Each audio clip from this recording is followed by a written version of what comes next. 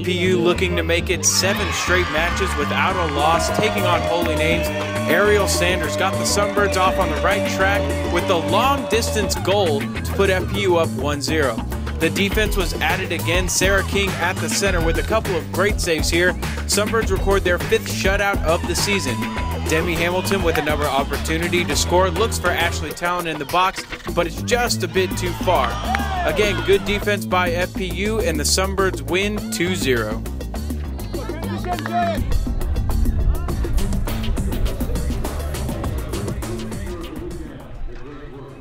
Had a good turnout in Hawaii, and I think ever since we've built a bigger confidence.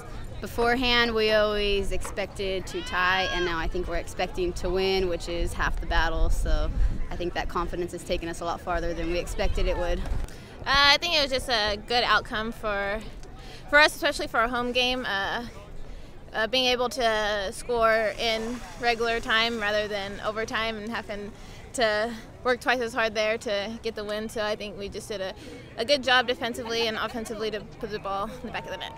Yeah, just, for us to get the couple goals in the first half, to get off on a good start and create a little bit of a cushion there, I think was key for us. And another good defensive effort, but to couple that with a couple goals and some good offensive production, that's what we need to do to be successful in the Pac West. And so that's the piece of the puzzle we talked about that continues to need to come around for us, and tonight it did. And just really proud of the girls. I thought Aeriel Sanders' goal was brilliant from the midfield.